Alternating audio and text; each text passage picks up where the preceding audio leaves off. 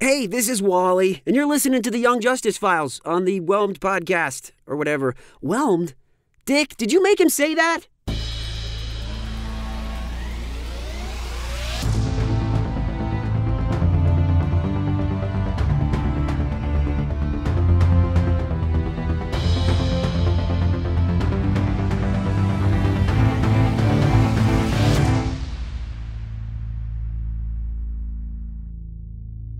Recognized, Uncle Walker, D01. Recognized, Marie-Claire, D34.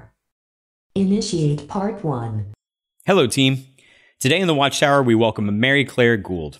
Marie-Claire grew up impassioned by philosophy, theology, mythology, and game design as the daughter of Wilf K. Backhaus, creator of one of the first role-playing games, Chivalry and Sorcery. Marie-Claire has merged all of these passions into her own projects, including playing Dryden Silverkin in the Dungeons & Dragons actual play podcast Tavern Tales, and as the host of the Star Wars discussion podcast Whattheforce, with an upcoming discussion session from Young Justice's own Vanessa Marshall. Marie-Claire, welcome to Whelmed. Thank you, Rich. I'm really excited to be here. I love Young Justice. Maybe not as much as I love Star Wars, but it's still really great. Oh.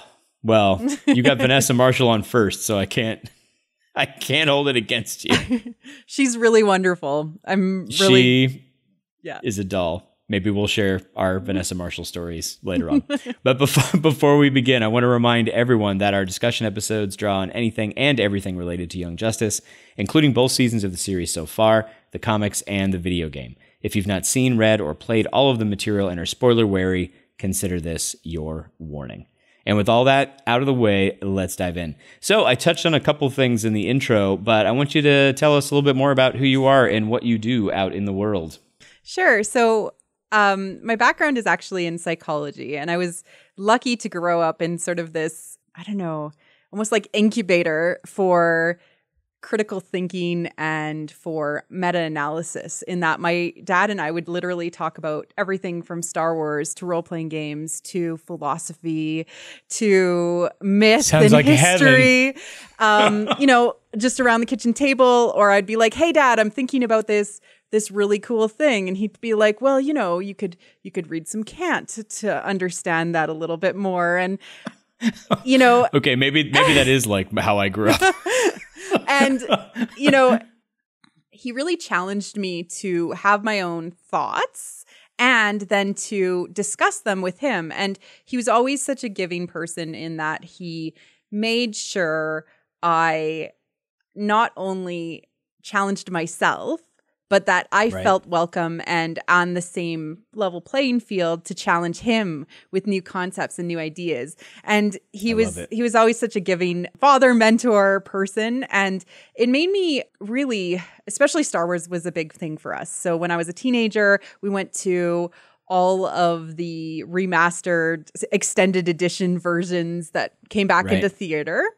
And throughout that, because I was going through kind of adolescence at the time, he and I would talk about like, hey, these are really poignant for what I'm going through. We had this open dialogue about pretty much everything. I was very lucky. You're making me tear up, actually, because all I'm thinking about is like, being a father to two young kids, and particularly a daughter. I'm constantly thinking about like giving them that support and encouragement to be them. Hopefully they're interested in the things I'm interested in, but we approach things from an analytical and creative and imaginative standpoint, and they both seem to have my perhaps overactive imagination. So I want to be there to guide them into the places they want to go and try not to like push them to go somewhere that I want them to go instead. Do you know what I mean? Like, are you interested in this? And if you are, then yes, then let's do this. I'm happy to. But what else are you interested in? And it's this fine line of like not wanting to control your kids, but also wanting to, you know what I mean? And storytelling is, and the stories that we tell ourselves through the media of the time is so important to... I like that phrase. Sorry to interrupt you. Yeah?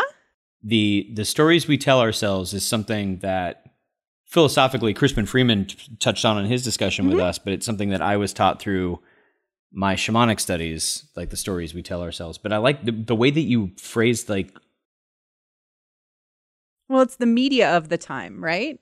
Because like it changes. Yeah, it does. And sometimes we lose perspective on like older media and the importance of that older media because maybe it doesn't necessarily fall in line with current philosophical belief or, you know, thinking and not taking into account its, what's the word I'm thinking of? Like the scaffolded, you know, hopefully we're moving forward in sociological or mythological development.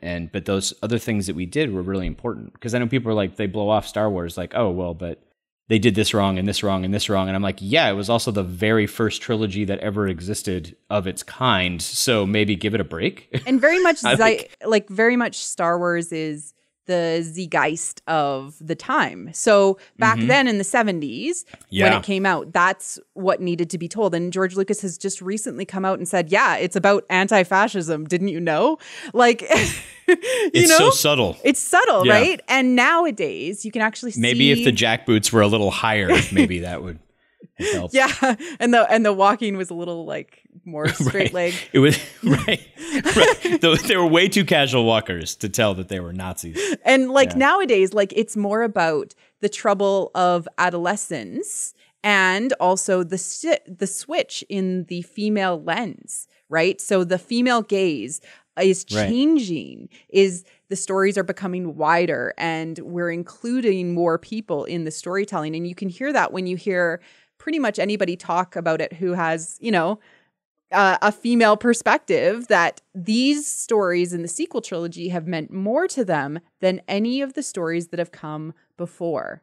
And it's not that way for everybody, but certainly the needle is moving, which is really interesting to say that the Star Wars is the zeitgeist. Yeah. I just heard, so friends of the show, Emily and Senda, who are the hosts of the amazing She's a Super Geek podcast, they were just guested on a new podcast that came out called I Am Here, or I Am Here. There's a little bit of a pause there. I think there's a comma in there, which is pretty cool. But Senda was just talking about that. Like, whatever she's watching the new Star Wars films that have this female protagonist that isn't just Princess Leia, right? She comes out crying. And she's like, it doesn't matter how good or maybe not good, or if I have issues with the story or not have issues with the story, I get to be represented up there, right? Yeah. Like, I'm seeing something and there's more than just the one cookie cutter. Oh, not cookie cutter. Leia is definitely not cookie cutter. But like, you know, there's not just this one, the one person. It's okay. You can say there was one woman for like 30 years. It's okay. Right. Well, basically, and she was awesome and we all loved her. But you know what I mean? Like you see, okay, well, that's the one I get. Right? In The Last Jedi, we have every phase of woman represented because we have the young, sort of, in a way, adolescent Rose, who is like the geek girl who doesn't really know who she is and whether she actually belongs in this rebellion or what her role in the rebellion is. We have Rey, who's now this young woman who's trying to discover who she is, what she's all about. We have Leia, who is the mother, who has, going through the troubles and tribulations of having a son that is out there in the world, who maybe she doesn't agree with all of the choices that he's made and has made mistakes, and that trouble. We have Holdo, who is the adult female professional who has chosen to not have children, but to actually give her life over to her career and her cause. And we have Maz, who's like the kick-ass grandma who's just seen it all. Who's just like, all right, that's children. That's definitely a good description of Maz. Right? So although Ryan Johnson... I'm going to picture Maz very differently from she's totally a grandma, like a kick-ass grandma. She's totally a grandma. She's totally like a kick-ass grandma who's seen it all. It's amazing. But you have these females who have been through different phases of their lives, which... Right. To Ryan Johnson, like some of them maybe didn't hit well. Some people didn't like Rose. Some people didn't like, some people didn't identify with those people, but you identify with maybe different people at different phases of your life, right? Yeah, absolutely. Well, this kind of folds into a little bit of what we were going to talk about in a few minutes. Yeah. I'm going to, in a way, because the first thing you were talking about was like these stages, right? So you had Rose, just talking about Rose and Rey and Leia. right? Yeah. So the first thing that pops into my head is the Mother Maiden Crone like trilogy, right? Yes. I'm going to bookmark that for a minute because I want to pull us back to get a little bit more history, and then we're going to do a deep dive into some of this stuff you and I were talking about online that I was like, that's enough. Stop talking. We're going to record this. We're getting you on because I can geek out about like this all day long. Is that? Yes. Passion is life. Geekery is passion. Geekery is life. All right. So we get an idea of where like your history came from. Like this is something you were just embroiled in from a very early age. but let's talk about Young Justice. So when did you first see Young Justice then? Did you see it on DVD, Netflix, the original run? Netflix, and I much to my husband's chagrin, I binged watched it like all in like a week period. Like I do that without him, and then he had to catch up later. And now my daughter has now seen, my daughter and my son. My daughter is 10 years old and starting that adolescent journey, has just finished watching it all now, and she geeks out about it with her friends over FaceTime, and they're chatting about the different heroes and the different stories that they represent. And the thing, you're making me so happy right now. I know, it's like you got to get them while they're young. That's right. The thing that really struck me was, similar to Star Wars, where Star Wars is one story really aimed at 10 to 13-year-olds, trying to show them how to become, how to fulfill, and how to get through this very complicated stage that is adolescence with the stories, the monomyth. I know Crispin talked about it previously, but with the stories that we tell ourselves to get us through those phases. There are other stories out there, but the monomyth, the classic hero's journey, is all about that. And what I love about Young Justice is that it represents it so much better than the adult justice. Mm-hmm. And there's, absolutely. Yeah, there's several reasons for that, which is awesome.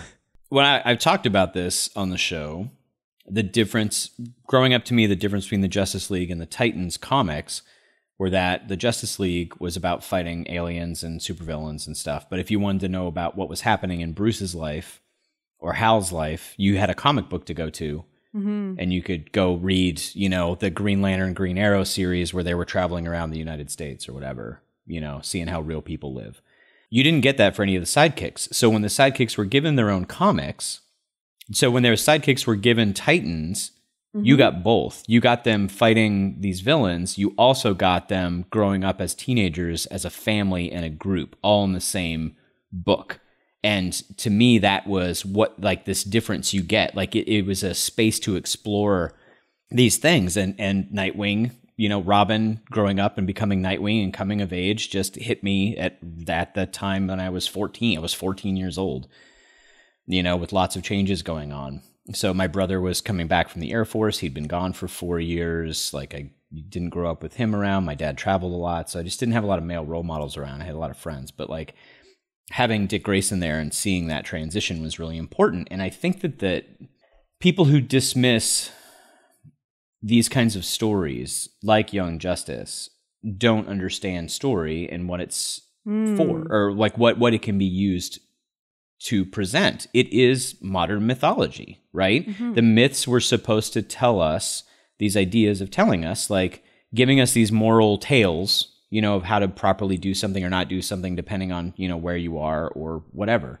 Without them, you're reinventing the wheel a lot. Yeah. And these stories can be told well and give us those lessons, which makes me so happy. Something to relate to, someone to make you feel like you're not alone. Like, oh, I made that mistake, or I remember what happened when Superboy decided not to think through. Can I tell you something really interesting? So there's been yes, please. This is actually from my psychology background. I keep up with psychology, even though I've kind of moved into a different sort of role professionally and personally. I talk about really whatever I want on my own podcast. Yes, because it's all about whatever I want. Exactly. But so they've done research into especially how powerful storytelling is, and in Texas, they ran this pilot program to rehabilitate inmates who had not had violent crimes, but had made minor mistakes. And instead of, and so this is where narrative is super important, and I'll tell you a little bit why.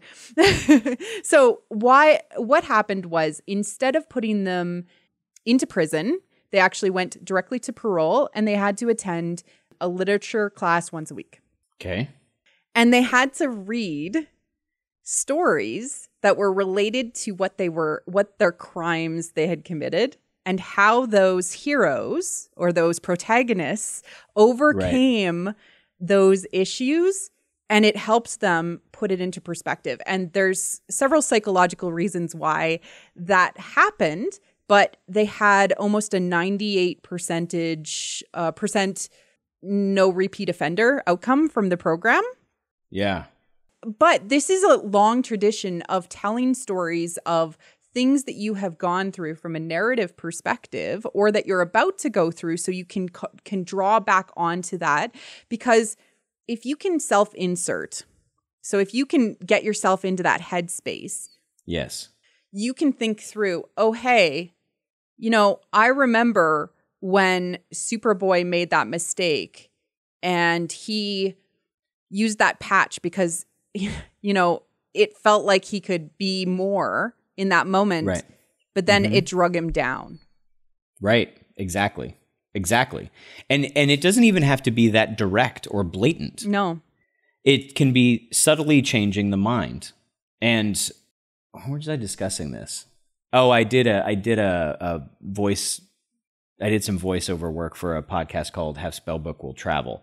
And they did a little behind the scenes, and we had a discussion about this with James Introcaso and Rudy Basso. But I was talking about stories are magic. Yeah. It's magic. You can change how someone thinks based on the stories that you're telling them. Mm-hmm. And it takes responsibility to do it. It's what Crispin was saying. This idea of we are the stories that we tell ourselves. We become those stories. Our truths become based on those stories. So even if what happened with stories like the X-Men and Titans and other things in the 80s is you would read through these things and see the problems that these, mutants were going through, and you'd come out the other side and you'd be like, wow, that's crazy. This is such a cool action story, and I really felt for these characters and that kind of stuff. And you might not even realize that you're reading, at least at the time, heavily about racism, coming out of the 70s and the 80s, and particularly in the 60s when it was first created.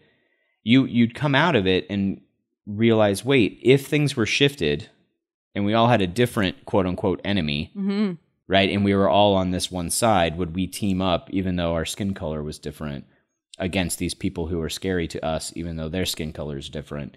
You know what I mean? Like you wouldn't necessarily have to reference specific instances. It would just slowly influence how you think. And to do that, it requires responsibility and the awareness of your own stories and other people's stories and how they interact. So, and that, go ahead. Yeah. No. So psychologically, what ends up happening is, because not everybody has the ability to meta think. Right. Do you know what that is?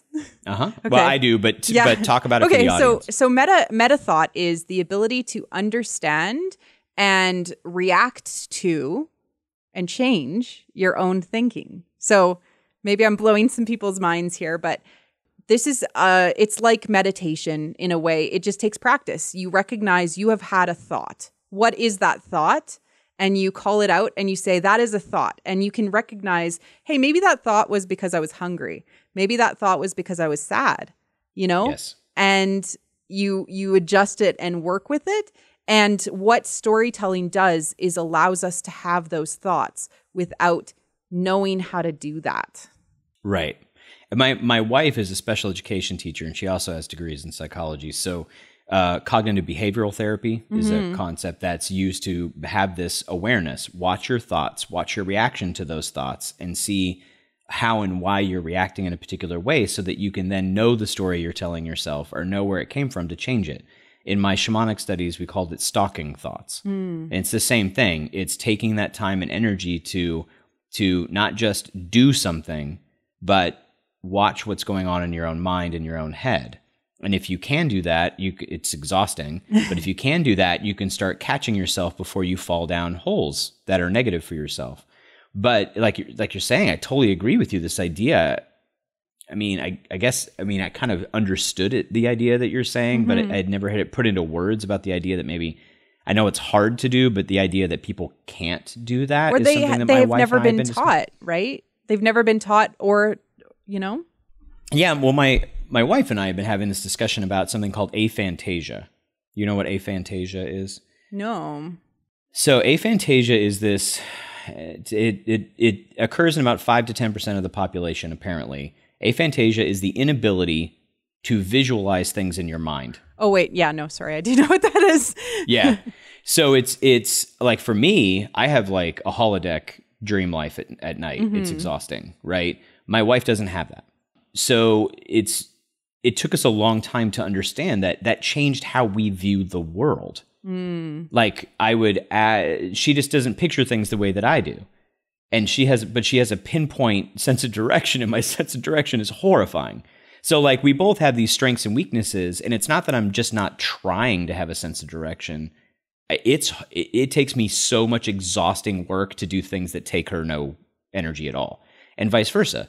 So this idea that you're talking about, that, you know, nobody's been trained to do that, but even if we do train people to do that, sometimes and they can, there are probably people out there who literally can't do it neurologically. So maybe story allows them a way to kind of an end around, you know, like a sneak around for that, which I think is fascinating. To Crispin's point, it speaks to the lizard brain. It gets past the sort of, you know, frontal cortex that maybe it wasn't aligned in that way in you, and it can help you understand stuff. So I have a good friend who's actually a social worker, and he works with troubled youth, and he uses the stories of comics, and he uses the stories of Star Wars, and says, I just need you to go and watch this and tell me what you feel about the main character's situation, and then come back and talk to me and say, do you feel parallels to your own situation? And it's a way of breaking it down to get themselves out of their own heads. And I feel like at adolescence, not all kids are in a hormonal, mental, you know, space to be able to do that. And they probably haven't figured that out yet. You know, sometimes that takes until they're 25 to figure out, hey, I can actually think about my own world. You know, maybe it's a lot of yoga that gets them into their mindfulness, right? Maybe it's something else, and maybe they just can't. But storytelling almost circumvents that. And I think that that's why it's so powerful, and why the monomyth exists in the way that it does, which it keeps on coming back, because it needs to be told, which is, hey, you're going to be okay. You're going to have some bumps, but you're going to get there. Right. You're going to go into a thing. It's going to be hard. You're going to go to the belly of the beast, so to speak. And you're going to come out the other side with something, with additional wisdom. Yeah. And guess what? It's going to happen again. And then it's going to happen again. Yeah. And it's either going to be different, or if you don't learn the lesson the first time, the lesson will keep coming up until you figure it out. Right. And I agree with you entirely. So this kind of blends a little bit of what we were going to talk about, which is not just the psychology of things, which I'm all about this, but also the mythology of things. Yes. Because when we were talking online, you said something like this parallel between the Justice League and you know, Greek myths or whatever is not uncommon, or Superman being a stand-in Jesus figure where you know, Jor-El sent his only son to Earth and blah blah blah. Pretty obvious stuff. But something you said that never occurred to me for some reason Young Justice was that the Justice League are gods, but the Young Justice characters, therefore by parallel and in storytelling, are demigods. Yes. Please dive into this thing you started to dive into. I get shivers whenever I think about this. So I was like, whoa, like even just the parallel between Superboy not being able to fly and like being, oh my God, go. Well, so like, let's talk about Superboy, because he's to me the most direct example of being actually a demigod, because he is made up of the genetics of Lex Luthor and the God figure Superman, who is, I mean, let's just say Superman is a god. We can say that. I think that's fair, right? Let's just say. That's fair. Where does Superman actually live? Like, from a work perspective. Right. Are you talking about Superman or Clark? I assume you're talking about Superman. So the Fortress of Solitude, right? But, like that kind of But where does he meet with the other gods? Oh, where does he meet? The Hall of Justice? Is that what you mean? No, in the Watchtower. The Watchtower? The Watchtower. It depends on the myth, but yeah. Yeah, but the Watchtower, maybe the Hall of Justice is the Parthenon, this place where the mortals can come and see the gods. But the Watchtower is Olympus. Olympus is where the demigods, the young justice heroes, are forbidden from going to. They feel taken away from. They feel like they're not quite worthy. They don't know what they need to do to become worthy. And occasionally, some of the demigods end up being promoted to gods, just like in myth, once they have done enough heroic duties to become worthy. What? Yes. There's going to be a pause here. How I process this, because it's so good. The Hall of Justice is the Parthenon. It's so good. Because it's where people go to worship the gods. It's not actually where the gods live. That's true. And in the case of, so this whole idea of the Hall of Justice, so the Hall of Justice, if I remember correctly, and someone's welcome to correct me on this, the Hall of Justice, as I understand it, was created more for the cartoon in the 1970s. So the Super Friends cartoon. Mm-hmm. The Watchtower wasn't introduced because satellites weren't like a common thing. Like the Watchtower wasn't introduced until significantly later. And before that, just like in in Young Justice, the Justice League met in the cave. Mm-hmm. So the cave was the Justice League's home base. And that has a very primordial Gaia feel, right? Of the origin, the where they all came from was Mother Earth. And the fact that the Young Justice team is stuck in the cave, they're stuck and bound to the earth. It's really wonderful parallels. It's amazing. But this idea that the Hall of Justice and the Watchtower exist in the same kind of thought process and continuity is not a common thing, was not common before Young Justice. So this idea that Greg and Brandon, the creative team, created a space in which the cave, the Hall of Justice, and the Watchtower are all like stages of development of the Justice League over time within the same kind of story arc is so brilliant to me. And this idea that the Hall of Justice was there, I have a love-hate relationship with the old Super Friends show. I watched it passionately when I was a kid.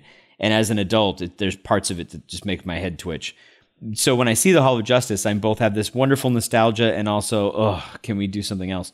But Young Justice changed all that for me because I was like, oh, now it has a place. Yeah. It has a place in the mythology there. And this Parthenon aspect of it is killing me. But what is so fascinating? So let's open the curtains to the show. The first episode, we have the three main, superheroes that start out the show, right? So we have Aqualad, we have Robin, and we have Kid Flash, and we're supposed to have Speedy, right? But he's all grumpy, which is his own hero's journey, which is really amazing as well. But so they're coming up and they're like, yeah, we're gonna be Justice Leaguers, and they get them in the door. Which is much like myth. In myth, part of, especially Greek myths, a common through thread is when the god actually acknowledges that this child actually exists from a demigod perspective.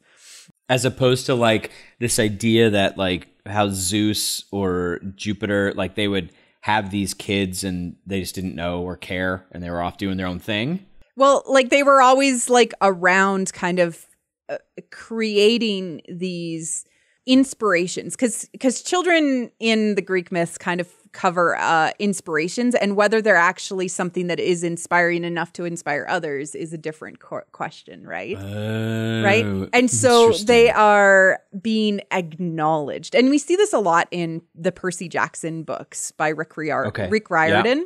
He there's a big difference between they recognize that this person is a demigod and they recognize that this person is the demigod of, child of Poseidon, child of Zeus. There's a big difference if they're just, an unacknowledged demigod versus an actual acknowledged demigod.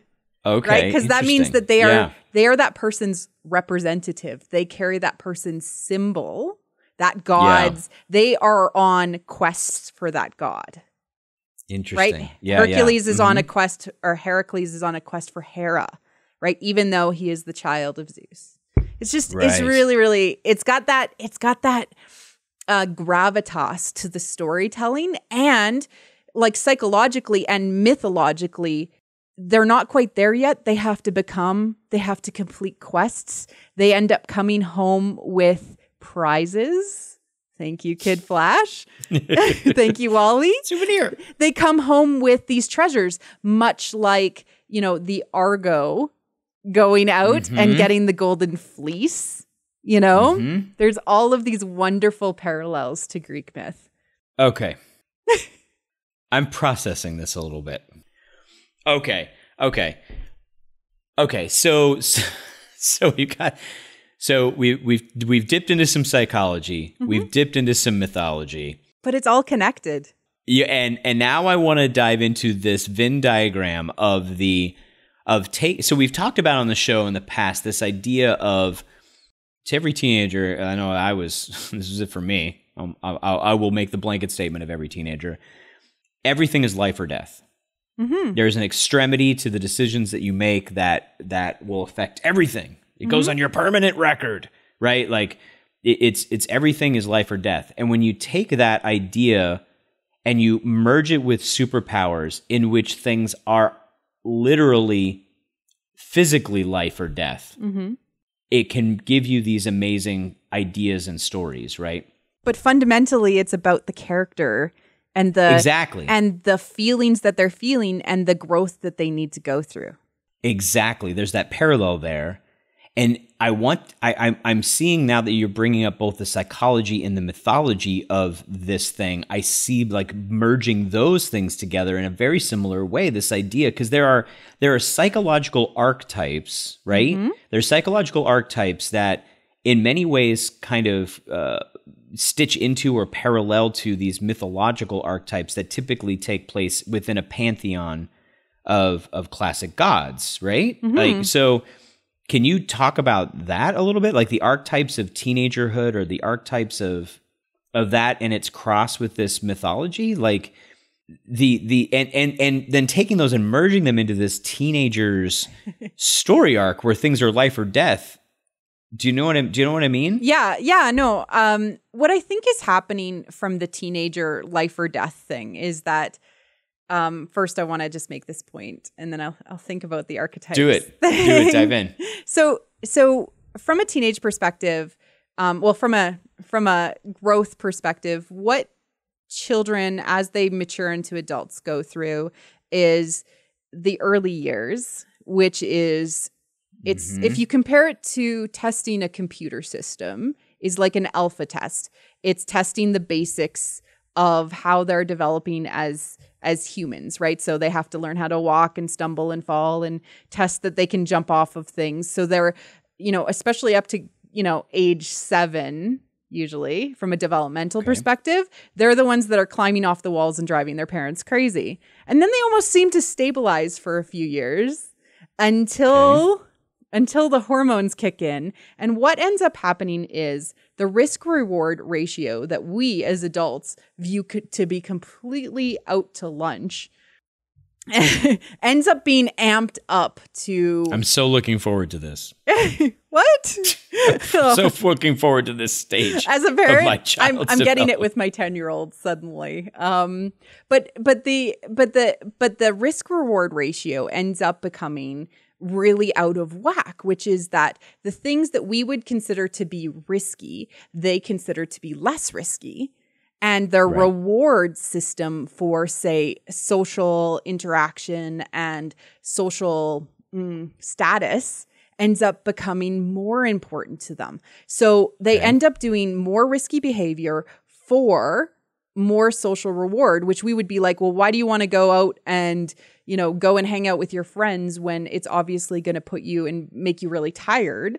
They're like, yeah, but that risk is worth it for the reward, because their risk reward ratio is way out of whack. When you add in the layer of superheroes onto that, their risk reward ratio is way out of whack, because they're already in risky situations, and the reward is finding purpose, finding connection. For Wally, it's getting that trophy that it can put on, which is social status with everybody. And it's, for some of them, it's being accepted by their godparents, right? Okay. Yes. Yes. Mm-hmm. And for some of them, it is finding acceptance amongst their equals. But it's different depending on the hero themselves. Okay. Okay. Do you want to pull apart a few examples? Sure. Well, let's talk about Superboy, because that's who we kind of started with originally. Okay. So he himself, he has his intro is so rough, because he is actually we find out through the course of the whole show that he's actually going to be a permanent teenager, which he ends up having to go through a different sort of mental change throughout the whole show, in that he has to accept himself first and foremost, rather than try to find belonging elsewhere. Right. So he has that "are you a weapon or a hero" thing, and he has to figure out like, oh wait, somebody else put that binary choice on me. I don't have to be one or the other, right? I can be something in the middle, or neither, or whatever.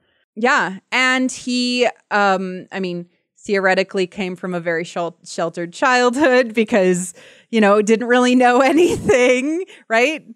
He was not the best parts of homeschooling, I would say. I'll bring up the parallels to Cadmus and the underworld in a minute, but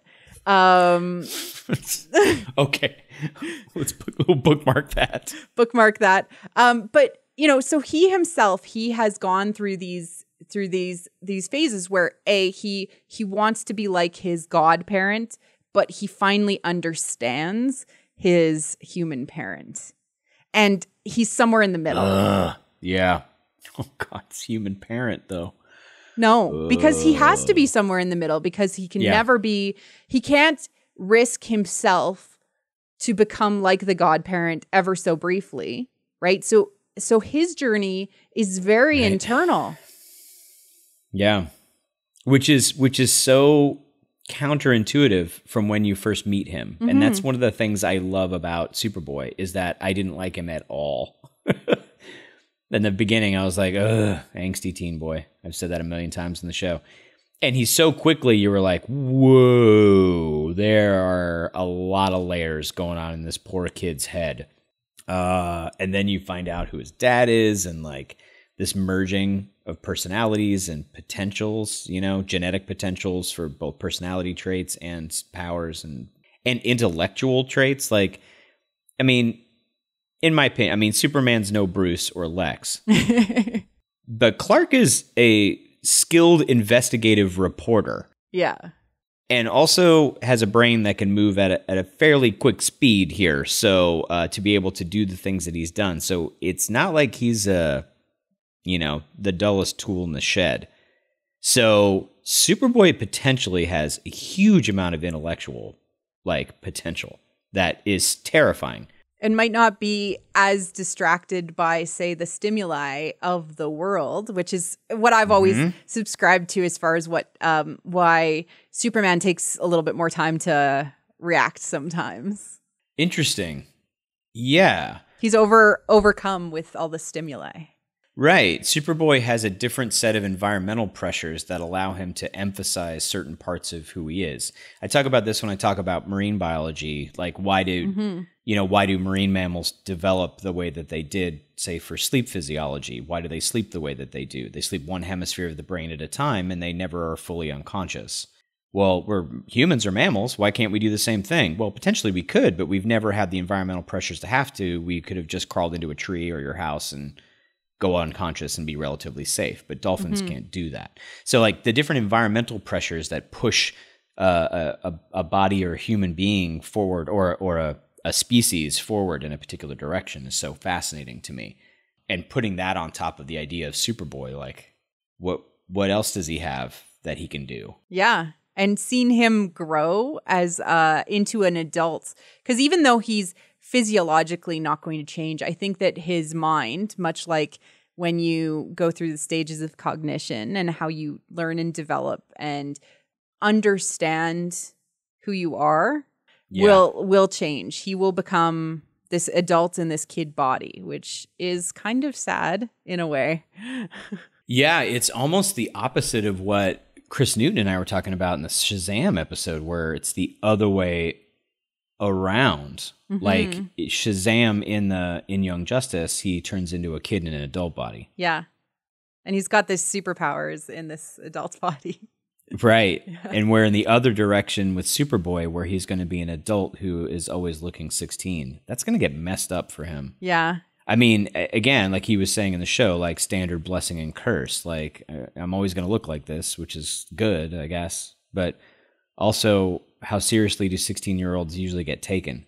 You know? Yeah. Not very. They deal with this a lot in, like, you know, when you deal with immortality and those questions, like from a narrative perspective, this has been a story that has been told. I mean, even God forbid I bring up Twilight, but that idea that you always, whatever works, but whatever, like this idea that you're always going to be treated like this. And although your close personal friends will know that difference, will know that you're actually this age and that you've actually lived and you've had these more experiences, society as a whole will always treat him less. Yeah, it's interesting because Dr. Andrea, who is a host of a show called The Arkham Sessions, if you haven't heard that, you need to go listen to it. It's amazing. So she's a psychologist who breaks down Batman the Animated Series in episodes and talks about them from a psychological standpoint. Mm-hmm. And one of the episodes that I was listening to was an episode where one of the villains, Baby Doll, ends up in this kind of really weird relationship with Killer Croc.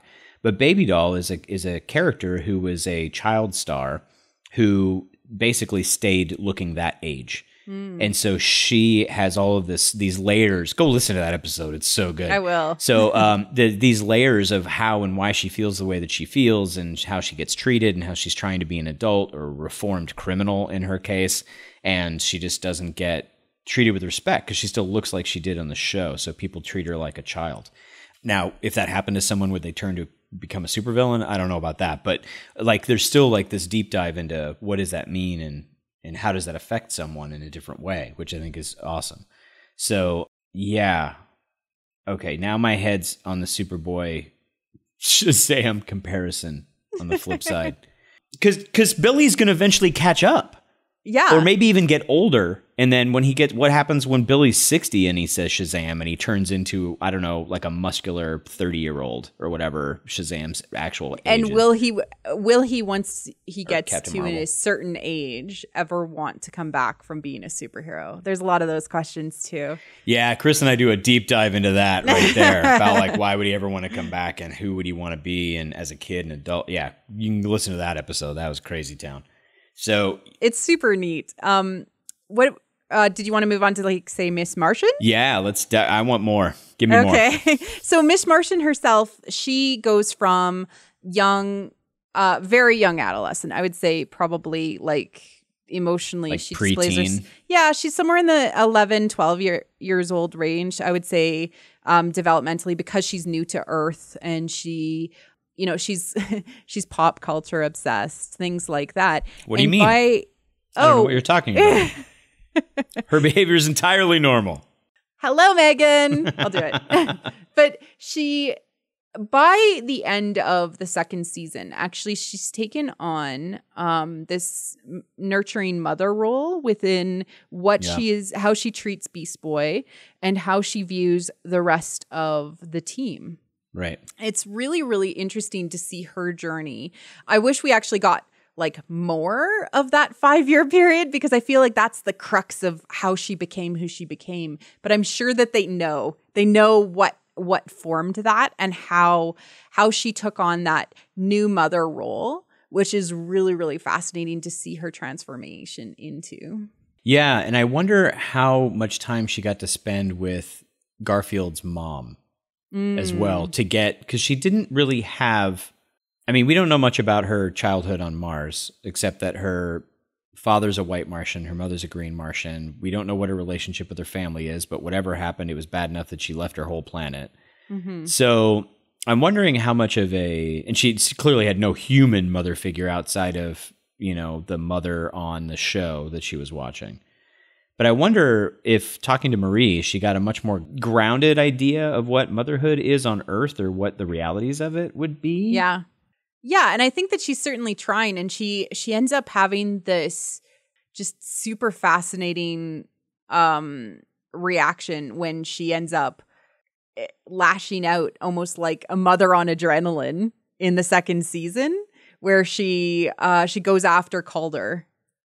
Oh, yeah. Right? Yeah. Oh, my God. That scene gets me every time. It's just this, like, protective instinct. Right. That ends up kind of coming forward. And I just find it really fascinating that her character changed that much and that she took on that more mother role within the group. There's some irony there with her mother role and her almost... I don't know. I don't know the word I want to use. She's got the motherly protective role that she has going on, but the violence and the lack of maybe empathy, like for who she defines as a villain, it became very black and white for her in an extreme way. Well, I think that she definitely drew a line in the sand around who she was protecting, and that those people were only the people that were in the cave. It's kind of an us or them thing, which is ironic coming from a white Martian who was abused on Mars. Interesting. I never thought about that. But I think that that's actually quite common when you end up thinking about survival instinct of your young. You will choose your young over others. Yeah, don't mess with my kids. Yeah. Right. So that's quite a common thread from a psychological perspective, but also from tribalism, Right. like you have to choose your own people. And if you've betrayed your people, you're out. Interesting. Is there a mythological parallel to that in any way? I'm trying to think of my pantheons and the stories that I do know. I mean, well, so the Argo itself, there's a lot of parallels with Young Justice and the team that is on the Argo, the Argonauts. I don't know as much about the Argonaut. I think I watched one of the old stop motion movies back in the day, Jason and the Argonauts, but I think that's about the extent of my knowledge. Can you dive into that a little bit more about what that is? Yeah, sure. So the Argonauts are a team that was led by Jason, who was this prince who was favored by Hera over his half-siblings, I think. This is Greek mythology, right? So everybody was begetting everyone else at that point, so... different people that claimed his throne. And Hera said, well, if you go and do these missions, if you go and get the golden fleece, you're going to be favored and you're going to end up being king. And Jason, who, kind of is this not reluctant hero, but really wants to prove himself, ends up pulling together the best of the best. And all of the other people who are on the Argo are all demigods. So we have Hercules. Okay. Who is this very Superboy-like figure. Hercules was on the Argo? Oh, yes. Hercules was on the Argo. You have Castor and Pollux. You have several sons of Poseidon. You have several sons of Apollo. Yeah. Wait, do they all have demigod-like powers? Yeah. They're all freaking out right now. Yeah. I had no idea. I thought they were just a bunch of sailors. No, you have the twin sons of Borealis, the north wind god. Yeah. You have Orpheus, who's actually quite famous, the son of Apollo, who was one of the gifted musicians. You have the sons of Hermes, you have the son of Helios. They're all out on this adventure on the best boat that has ever been created, the Argo. I don't know what to say. that is like the first super team? Yeah. Like, Yeah. okay, you're blowing my mind right now. I'm going to have to go. Conclude. Part 1. Part 2. T-minus 7 days. You've been listening to Whelmed, the Young Justice Files podcast. Our hosts are Rich Howard and Emily Booza. Our editor and producer is Neil Powell. Our theme was composed by Emily Mio. Our logo was created by Kevin Bates. Whelmed is a fan-made podcast and is not officially affiliated with DC Comics, DC Entertainment, Warner Brothers Animation, and any other owners of Young Justice or its related source material. As such, these companies have sole ownership of all symbols, images, names, logos, and proprietary material related to Young Justice. Original content of this podcast is ours under Creative Commons. Thanks for listening, and stay whelmed.